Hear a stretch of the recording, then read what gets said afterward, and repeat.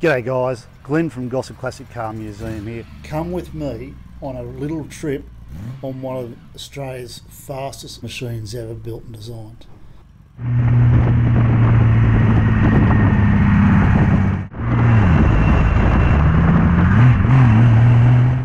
We got ourselves a Bolwell. I need to talk to you guys about a bloke by the name of Campbell Bolwell. At the age of 16, he's decided to make his very own sports car, and he made a cracker.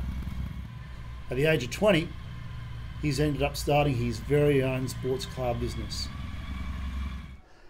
Every one of these cars are different, and the special thing about this one, and the people who know their Bolwells will pick up on this has actually got Nagari doors put on it.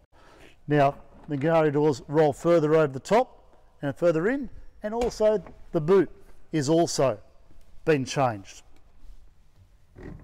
The Mark VII has normally got a fixed fastback.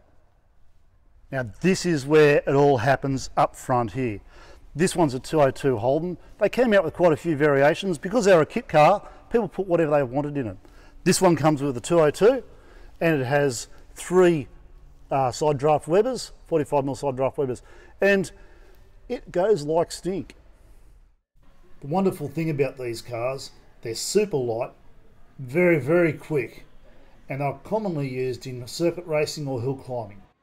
So guys, make yourself some time and come down and have a look at this amazing piece of Australian history.